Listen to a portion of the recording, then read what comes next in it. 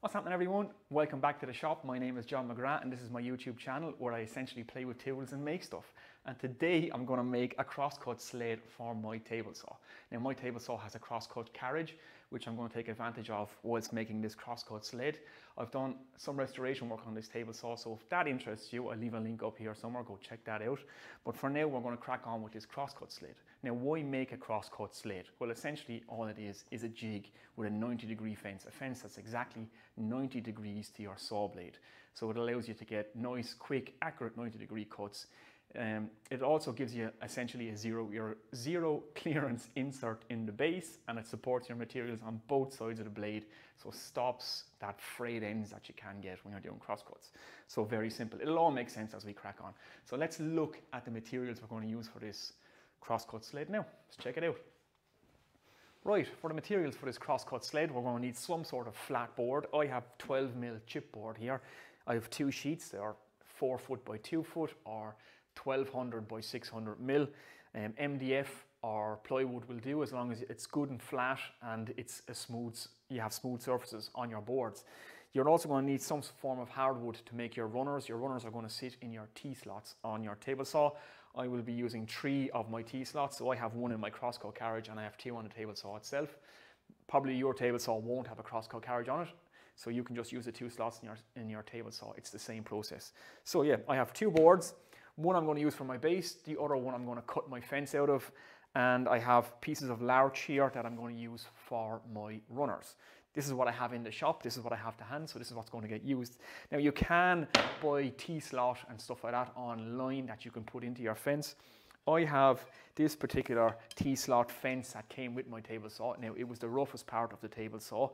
It doesn't really work with the crosscut carriage anymore, so what I'm going to do is I'm going to try and incorporate this into my fence, which will sit somewhere about here, and then I can drop my stops and my clamps off this.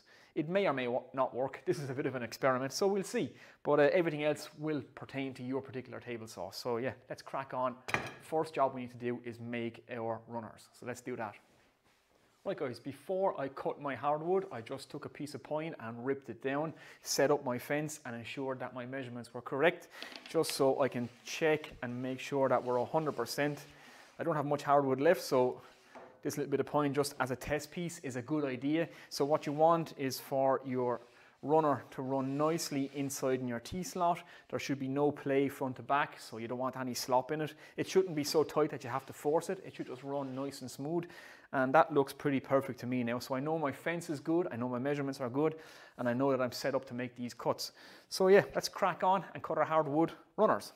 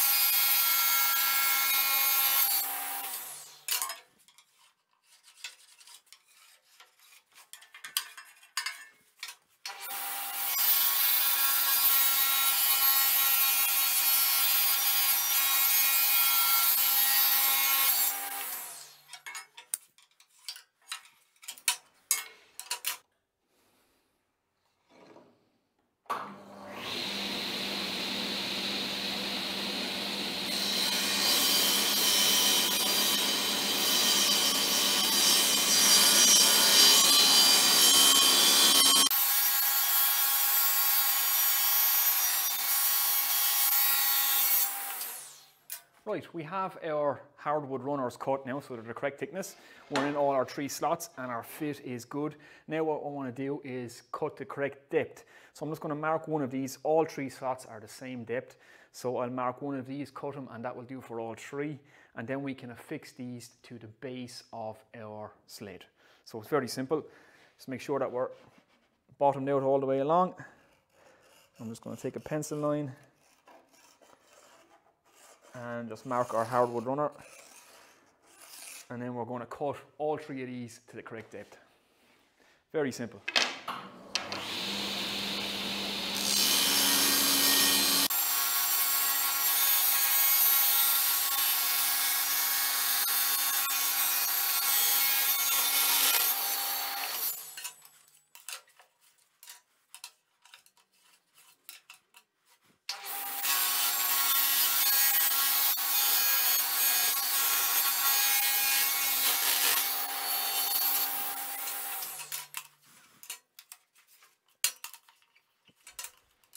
Right guys, we got our 3 runners. They fit nice and perfectly. Everything is nice and snug and they are flush with the top of our deck. Now luckily enough, I happen to get all 3 pieces out of the one piece of runner, so these will be kept for future sled projects, which is handy.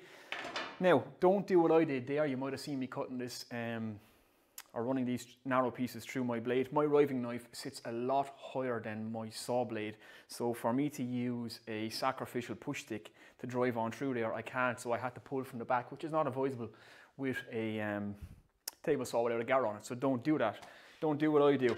If your particular table saw riving knife sits slightly lower than your blade, then you can just make yourself a sacrificial push stick, which you can run straight over the top of the saw blade and push that piece out. That's the ideal thing to do. So just be warned, a little safety tip for you there.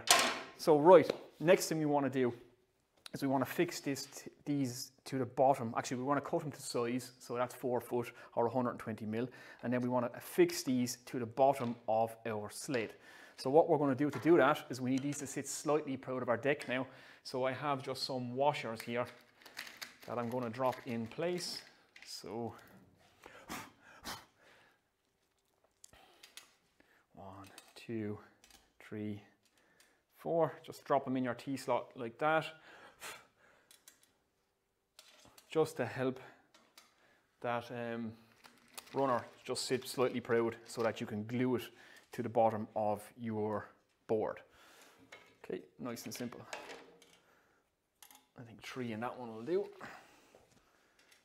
Right, okay, so I'm going to cut the 3 of these to 4 foot now, and then we're going to glue them to the bottom of our sled. Let's do that.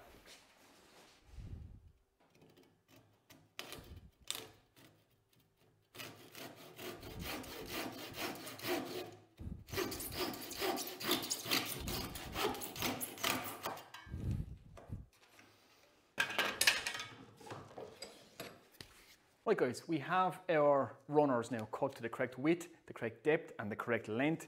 So we're going to place them on top of the washers that we put in our T-slots. That will just help them sit slightly proud of our deck, so we can glue our the base of our sled to them. So we'll line everything up in a minute. Now, we need to drop our saw blade and your riving knife beneath your deck so that you can sit the base of your sled on it. If your particular saw blade or riving knife does not disappear below the top of your deck, you'll have to remove them, and that's what I'm going to have to do. I'm going to take off my riving knife now, because once that gets to its lowest point, it's still proud of my deck, so that's in the way, so we'll just pull that off. Right guys, just make sure that your saw is unplugged from the wall. It takes 2 seconds to do before you go sticking your hands in on top of the blade and the mechanism. Just a little safety tip for you, alright? So I'm going to pull this riving knife off now. Very simple, one bolt and pull it out, and now I can drop my saw blade beneath the deck.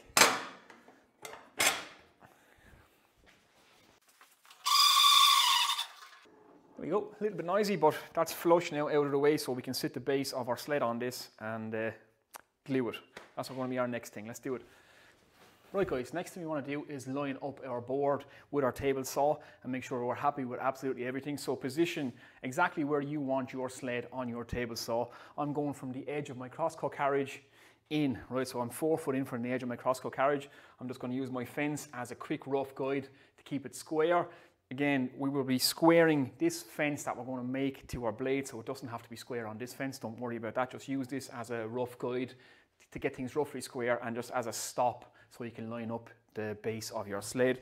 Just make sure that all your runners then are lined up. You'll be able to just feel the edges there, feel from where they are. Once you're happy with that, then we can lift off this. I'm just going to use super glue along our runners just to put this down. We're going to drop some weights on top of it then just to clamp it. And once that dries, we'll be able to flip it over and countersink screws into it. All right, so that's the next process. So I have this lined up now. I'm happy along my fence. I'm happy along the front of my table saw. I'm happy that my runners are where I want them to be. So I'm just going to lift this off, and we should be able to put it back in that position. Handy enough. Fingers crossed. Famous last words. So let's put that to the side.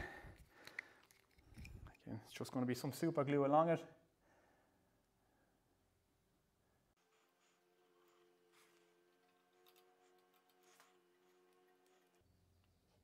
Double-sided sticky tape will work for this too, if you have some. But It's just a quick adhesive. So we get this,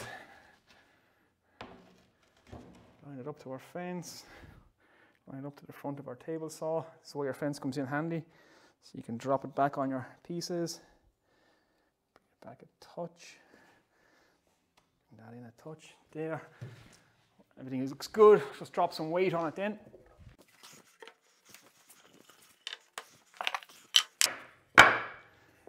And we let that sit. Should be good.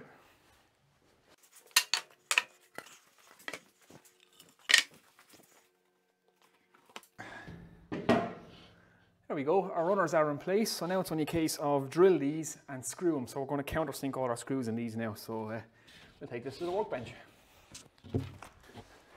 Right, we'll drill this out now. We're going to use a countersink bit. This bit's actually a little bit on the long side, so you don't want to drill all the way through your sled. Just be careful of that. Just enough pilot hole is all you want. So make sure you don't go all the way through it. So I'll pre-drill all these. I've actually had to cut these screws. They're a little bit long. But once we have a pilot hole, that shouldn't be an issue. And then I'll countersink them all. That's the most important thing. So let's get on with that.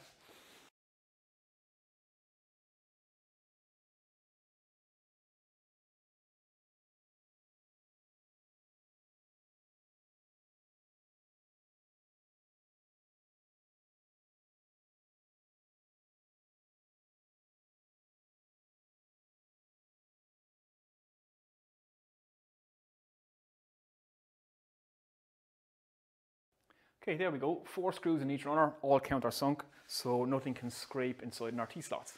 Nice and simple. So let's take this back to the table saw now and make sure it slides.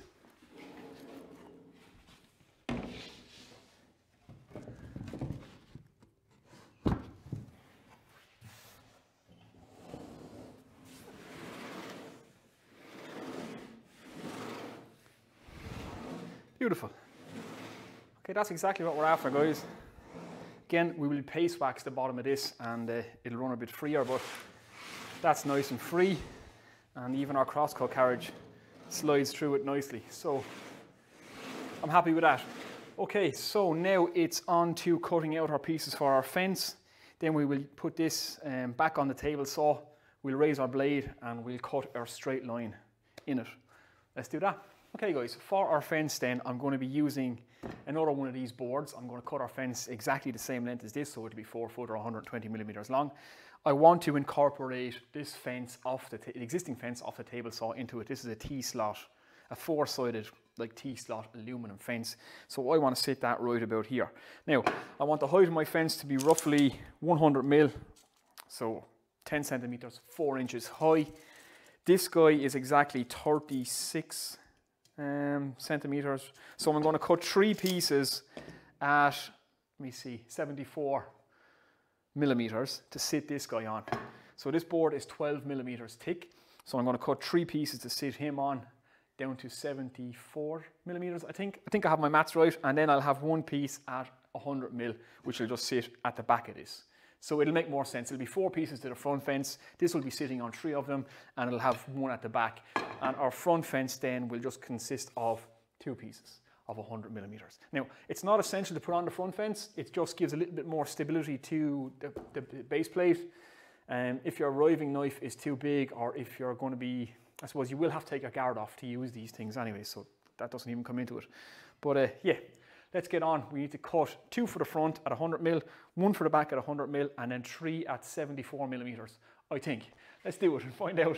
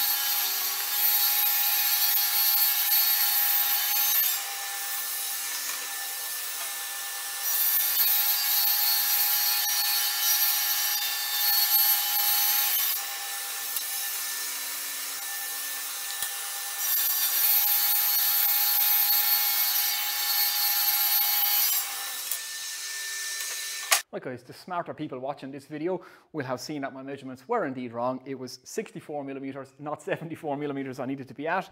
So that's what we'll have cut these 3 pieces to now. So the idea was we have these 3 pieces that will stick together.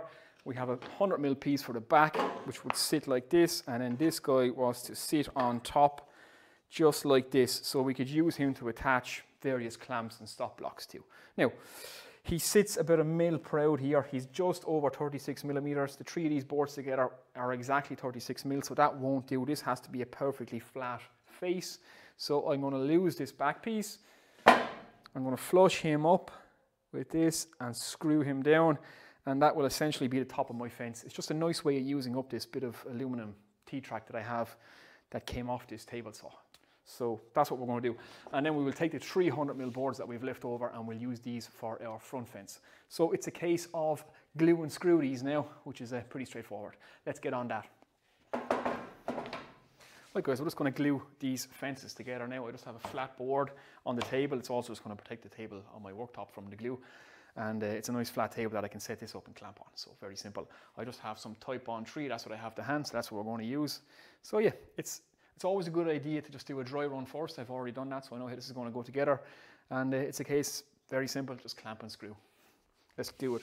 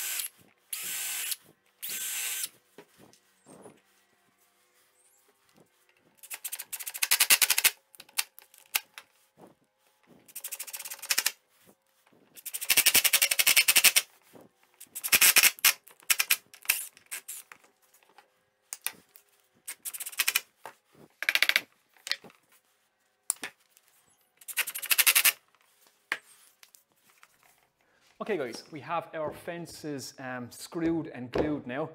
The next thing you need to make sure is that everything is perfectly square. So you just want to take your engineer square and run it up and down your fence. Make sure that this is perfectly square. Your back fence or your fence that you're going to be using to do all your 90-degree cuts from, that needs to be 100% perfect. So make sure that that's square all around. If it's not, after you've glued and screwed, take it to your table saw and true up those edges. So that's vitally important. The back one is not so important. Just true up the bottom edge. So just make sure that the edges you're screwing to the top of your sled is nice and square all the way along. We can actually affix this to the board now. Just align it with your edge. You don't have to worry about squaring this up. It's not important. This is only to give stability to the bottom part of your sled, just to add a bit of rigidity to the board. So simple process again, it's just going to be countersunk screws all the way along, and we're going to screw this guy down. We're not going to fix our front fence yet. I then have to take this guy to the table saw and remove my riving knife again to put the cut into this, and it's that cut that we put into this that we will square our front fence from. Okay, so simple process. Drill and tap, and drill and countersink, and just put screws in it. So let's do that.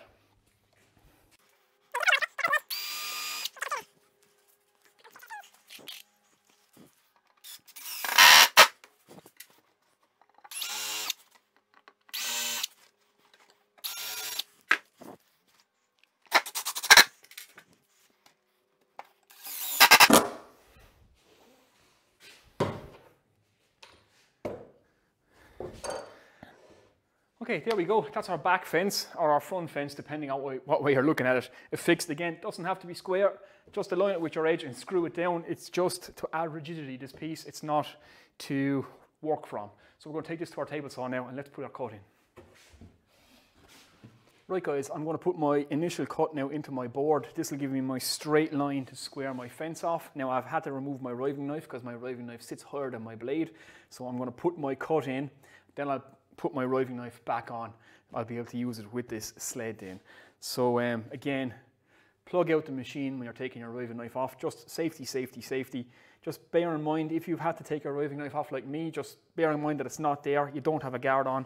Stay well away from the blade. Keep your hands as far away from the blade as you possibly can. Do not take the cut all the way to this edge. We're not going to do that yet.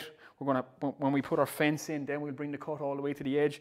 So we can bring it most of the way. Again, just hands well away from the blade when we're doing this, all right? Safety, safety, safety, and it's straightforward enough after that. So let's plug it back in.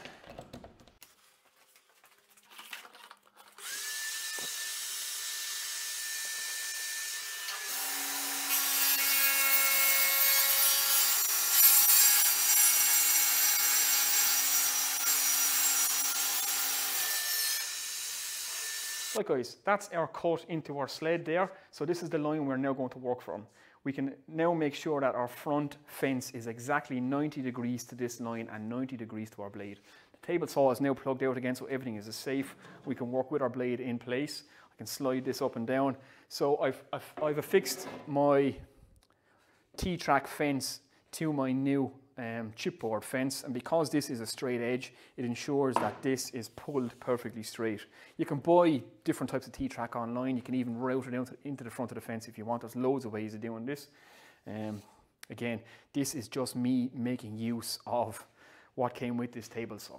So yeah, so all we've got to do now is put a screw in one side of this guy, a screw that we can pivot on. Again, it's going to be a countersink thing. We're just going to flush it up with the front.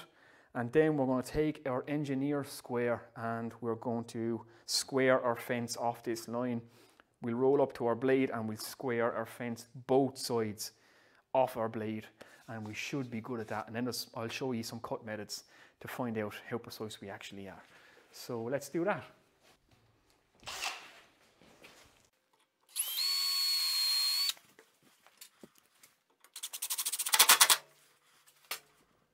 Right guys, we have the screw in one side of our front fence. That just allows us to pivot this guy. So I'm just going to take my square now and push him up a little bit closer, right up to the edge there. And I want to make sure that I square this guy perfectly off my blade. So I want to be in between a tooth. I want to be up against the side of this blade, and I want to make sure that that is perfectly square. And that looks pretty bang on right there.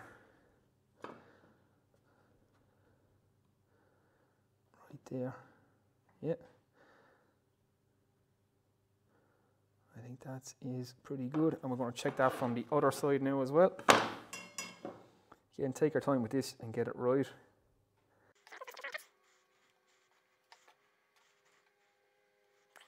That is saying that that is perfectly square there now at that. Check this side again, perfectly square. Check this side again. Be 100%. We want this as accurate as we can make it. Okay, just tip that forward. Okay, now I've absolutely no daylight there. So that's my mark. So you just grab a quick pencil and just a knife mark.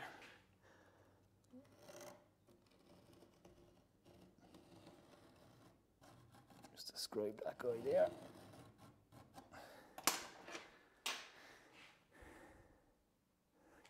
Let's pull this back.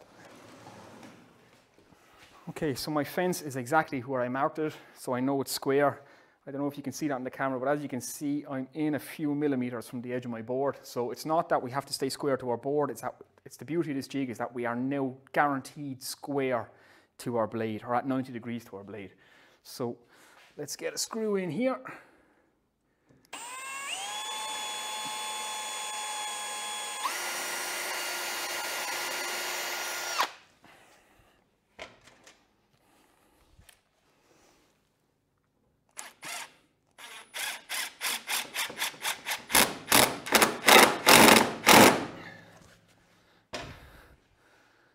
Okay, so we're just going to put that one screw in for now, and we're going to just run a couple of test cuts and see how square we are. We might have to readjust again, but yeah, let's do that.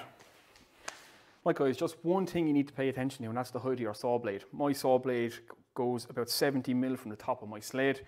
This is roughly about 60 millimeters, so I potentially can cut straight into this aluminum tube track. So I want to just make sure that I'm always lower. I have my saw blade set now, so I'm just going to run my cut through here, and then we're going to do a couple of test cuts. So that's what's next.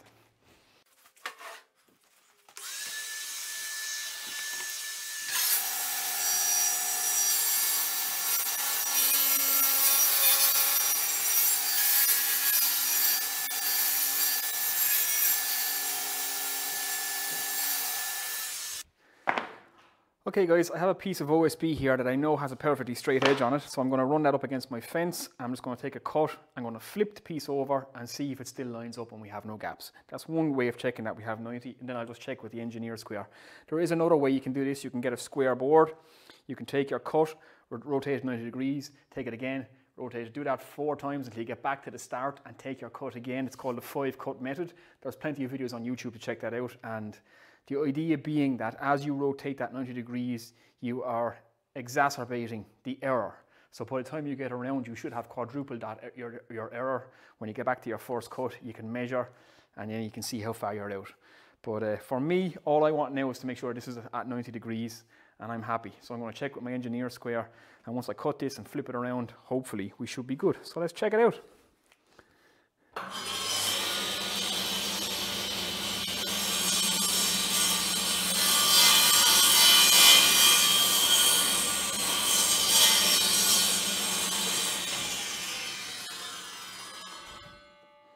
Okay, that's our cut made. We flip this board around and hopefully we don't see any gaps. And we don't. I can't get any better than that. So that's happy days. We'll just check with our square.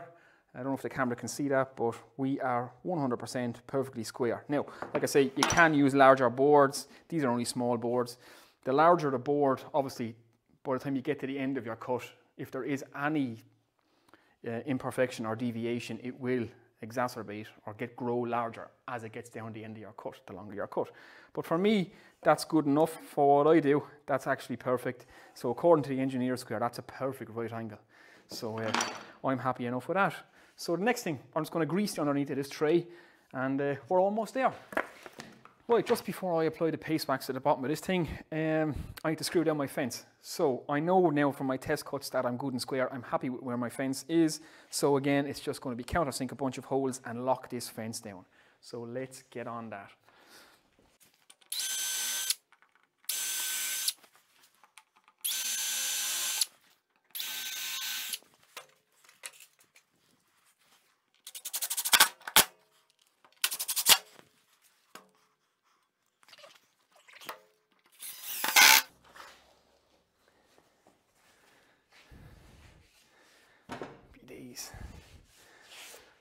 Right, that's our fence now locked into its final position, 100% square. So nothing to do now, only flip this thing over and give it a grease up. Right, we're just going to apply a bit of a wax to the underneath of this guy and to our runners mostly, just to help it glide along. And paste wax or any other kind of wax that you have will do the job. Again, when you put it in, if you find that your runners are binding, just mark them with a pencil down either side. You can see where the pencil begins to rub off, then you can just give it a light sand until you have it running smooth. mostly just want to do the runners. Let's give them a nice wax. Let's get some wax on this board.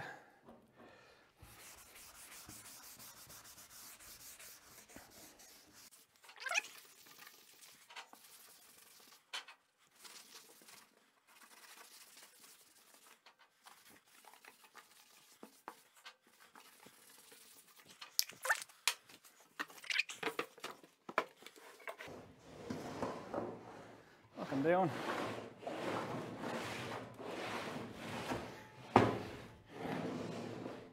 It just helps things glide nicely. Happy days. Right guys, there we go. That is our finished cross-cut sled. I've just added a stop block here to my accessory rail. I can clamp that down anywhere I want. I can add a clamp here too if I need to.